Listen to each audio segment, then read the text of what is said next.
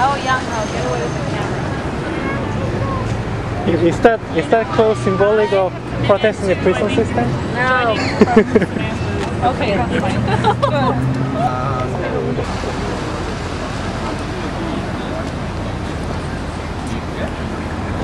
저희만 가족, 친정이면 애기는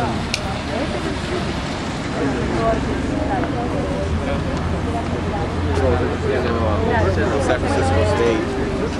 I said that. I talked to some teachers. last week, no more personal calls. I know, I'd like to make sure. Okay, great, thank you.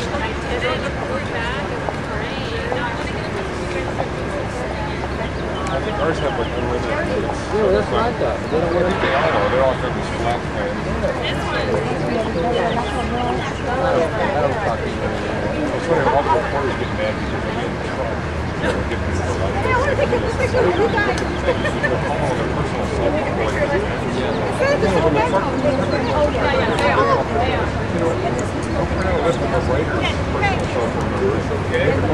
all their personal stuff. Exactly. Now they're discussing IFP. Maybe we're using it. So it's like, right, 15 minutes.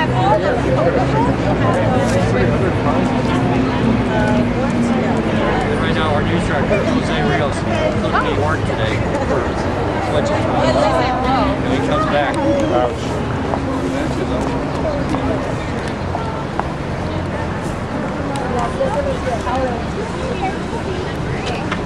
Oh my God, I can't believe it.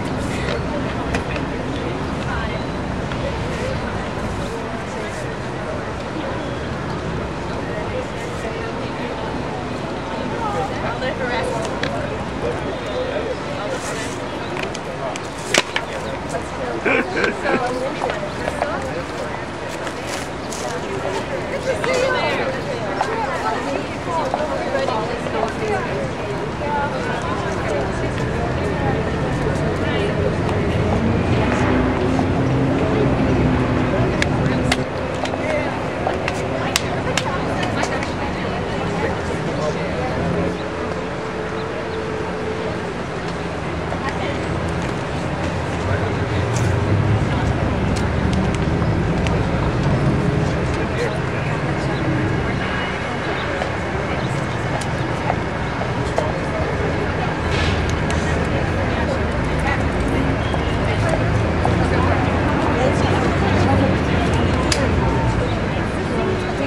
And I'm here today with the Stop the Cuts Coalition.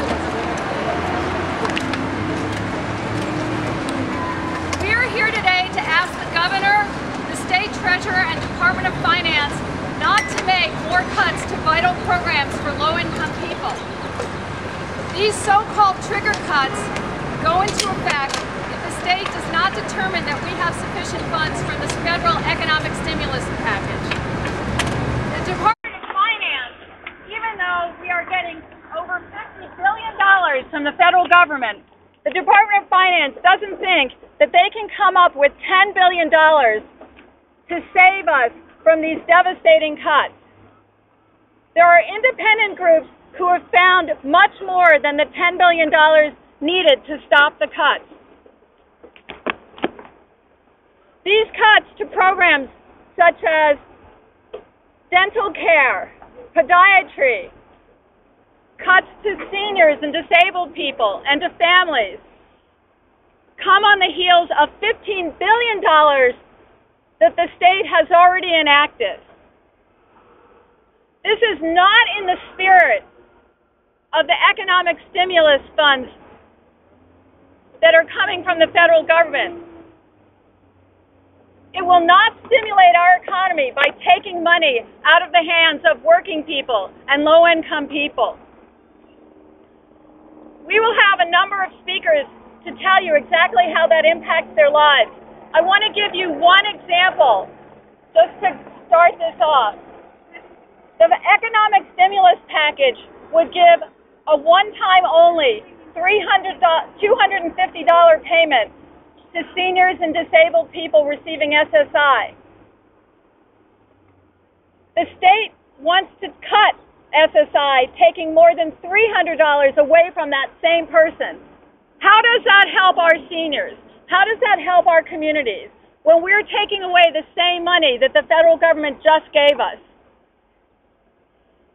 We're asking all of us at the state level, we're asking our Congress members to step in and make sure that these cuts don't happen. Let's not hurt our communities anymore. There are other ways to fix holes in the budget besides going after the same low-income people over and over again. This morning, first I want to introduce to you Council Member Richard Alarcon.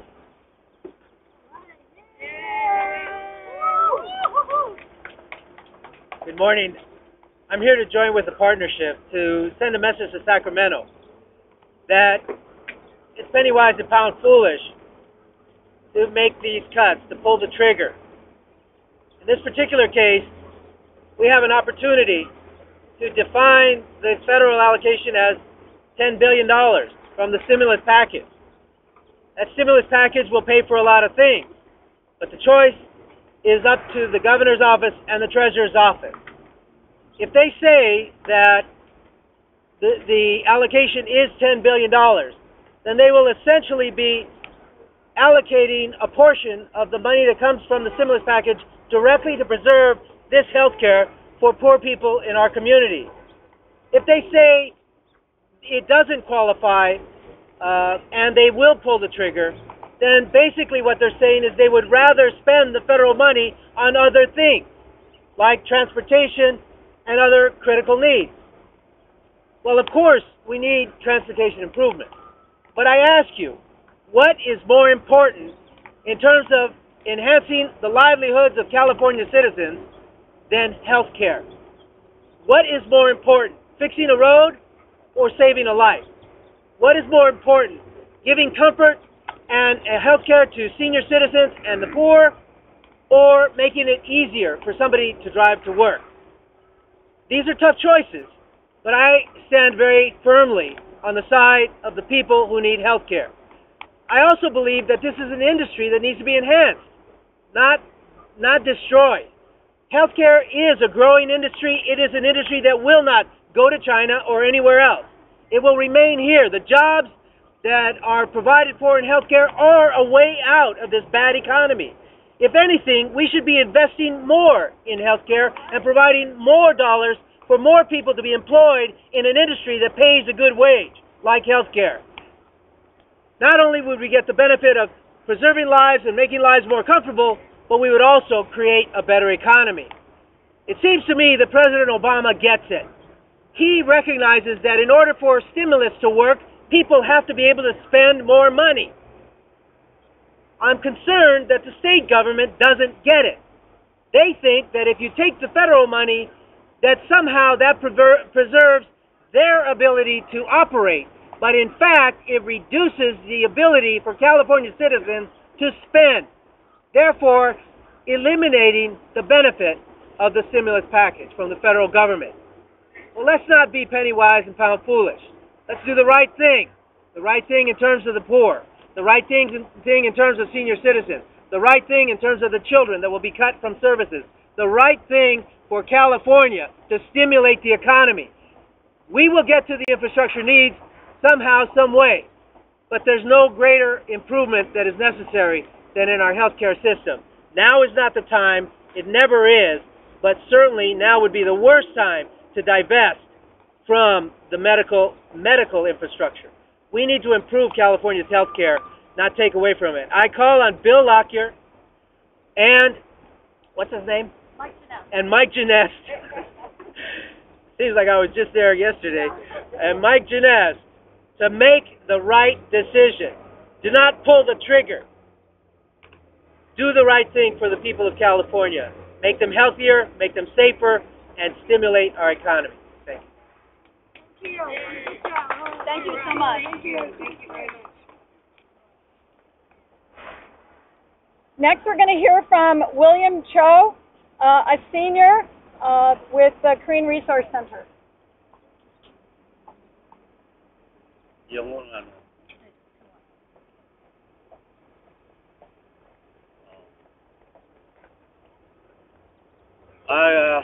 My name is William Cho.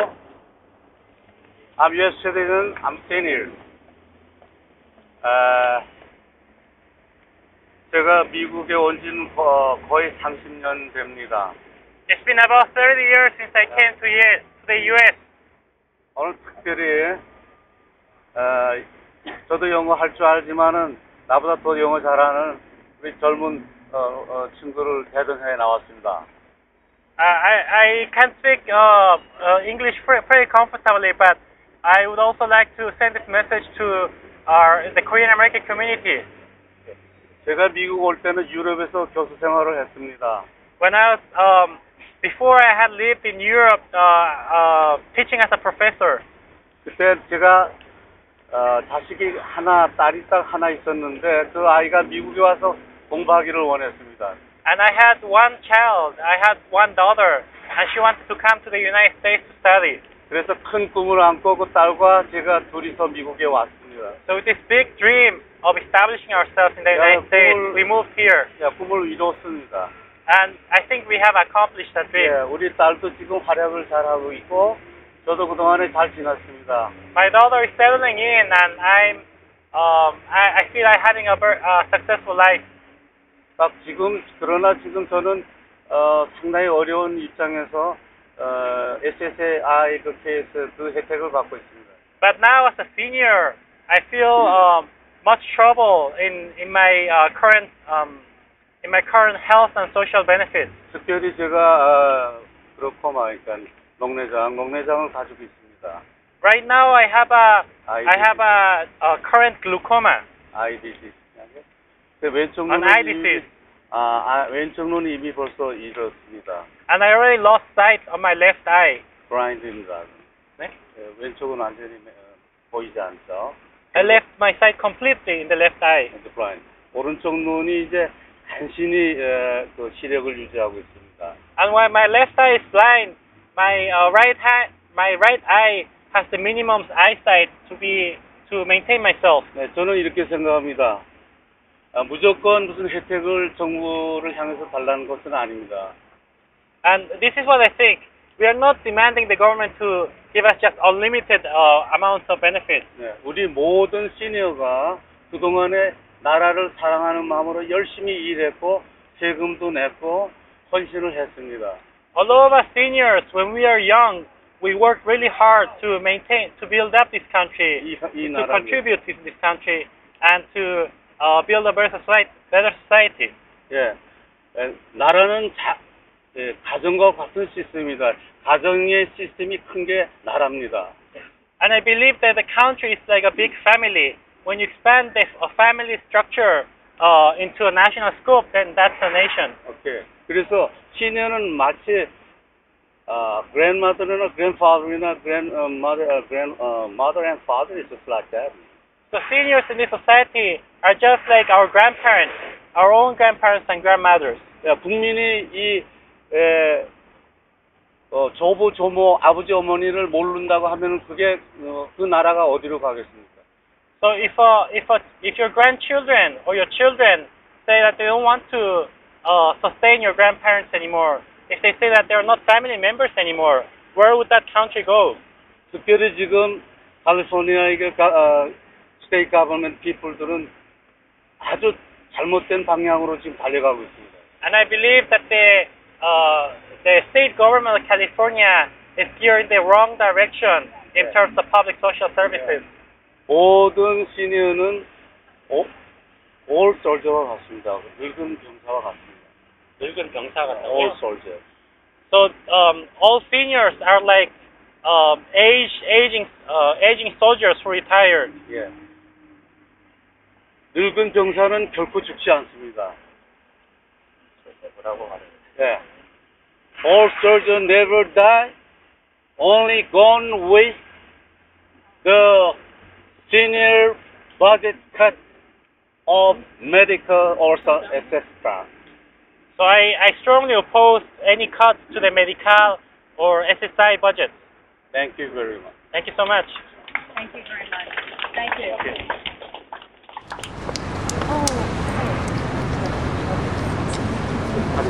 We're going to hear now from Lynn Cortez, a mother who could be affected by the CalWORKs cuts.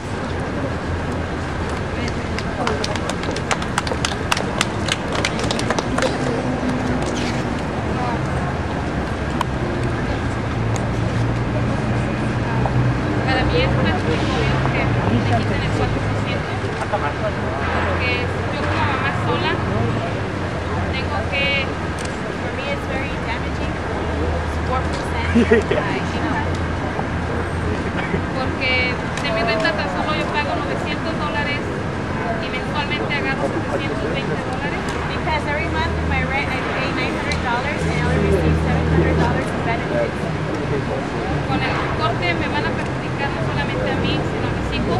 With the cuts you're gonna hurt me and my children. Porque el trabajo se acabaron los 900, cortándome el 4% más, pues va a ser mucho más difícil. Because it's hard enough to live on the $900 and if I get 4% cut, it's gonna be harder to live on those benefits. Tal vez para el gobernador Arnold Schwarzenegger es poco $30, pero para mí es demasiado. Maybe for Governor Arnold, $30 isn't anything, but for me, it means a lot.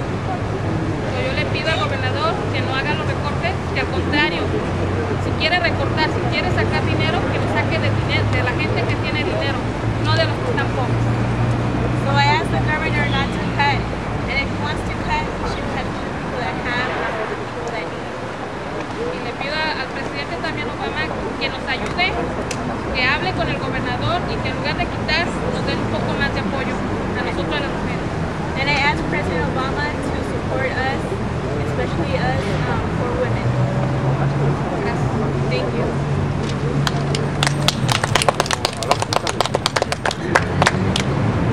One of the largest cuts in the budget is to education, and we have a teacher here, Elmore Inadise, from Crenshaw High School, to talk about how that impacts our communities. How's everybody doing today? Good, thank you. Hi, my name is Elmore Inadise, and I'm a second-year teacher at Crenshaw High School.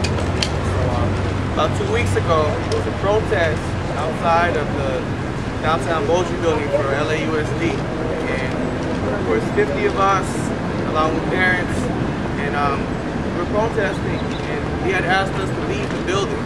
He said, you have to leave the building or else you're going to be arrested. And we refused to leave the building because the board members were meeting that day to lay off thousands, about 9,000 employees from Los Angeles Unified School District. And we said, no, we're not going to have this meeting. And if you're going to have this meeting, we're going to talk to the people you're going to lay off. Now, I'm here today, and they're still going. 8,000 or more teachers have gotten those notices. And it's going to affect us tremendously. Look at Crenshaw High School where I'm teaching. Well, we just moved to single learning communities.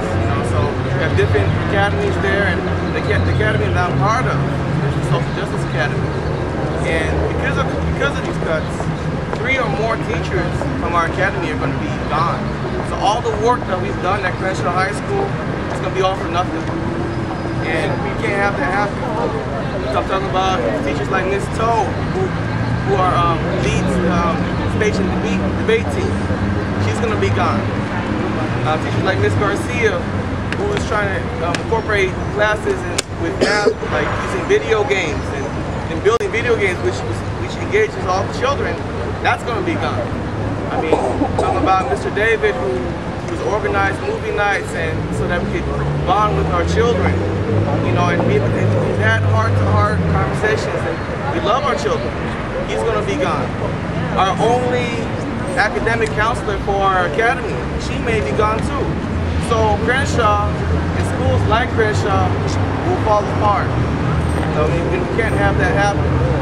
Now, when push comes to shove, though, in elections and just in general, they always say we love education. We want to children are our future. But when push comes to shove, though, they're ready to cut us first. Now, if you look at the budget, let's see, where can we get the money? Can we get the money from the military? No. We're not going to get that from them. 50% of our taxes go to them. No. We're going to keep them. Are we going to get money from the prisons? No. We're not going to get money from the prisons, though. We'd rather have our children go to prison. They're looking at our test scores, our children's test scores, though, at 3rd and 4th grade, and they're seeing, oh, wow. Or he can't read, she can't read. Okay, we're going to build a bed for them in prison 10 years from now, because we're betting that they're going to be in prison. So, this is our future right here. And so put your money where your mouth is, though. This money comes from President Obama and the federal stimulus package. Let that money go into the classrooms, to healthcare, to the teachers, to keep the teachers there. All right? We need to retain our teachers. Now, not all teachers and people are ready to line up to work at Crenshaw High School or Dorsey High School, LA High. The retention rate is low. I mean, you look at 50% of the teachers leave. Remember, last year was my first year of teaching, and right when I finished that first year, some teachers were asking, you know, hey, Mr. D, are you coming back next year? I was like, yeah, I'm coming back. But not everybody did, though. That year, teachers left. They're like, oh, I can't handle this. You know, being in a low income neighborhood, though, people of color, though, a lot of people can't handle that. And so the money that's used right now is used for teachers that want to be there. And now if you take that away, the teachers that want to be there will be gone. And then people that may not want to be there, that may not even want to teach, will be there. They're going to be serving our children. And this doesn't just impact Crenshaw, but it impacts the middle schools, the elementary schools as well. I mean, when we get our children, though, from Audubon Middle School and from other elementary schools and middle schools, they come to us already lacking the skills. Now you're going to take away the teachers that they have. Then, now when they come to us at Crenshaw, though, we're going to be working even harder with less teachers, less counselors, and less resources. Now we get to say yes to our future and no to these budget cuts. That's right. Thank you so much. We'd like to hear from Maritza Galvez from the Youth Justice Coalition. 가사 보조 그분들은 임금이 삭감이 돼요. 임금과 시간이 삭감이 되기 때문에 많은 10m 높이의 댐이 무너져 지금까지 아랫마을에서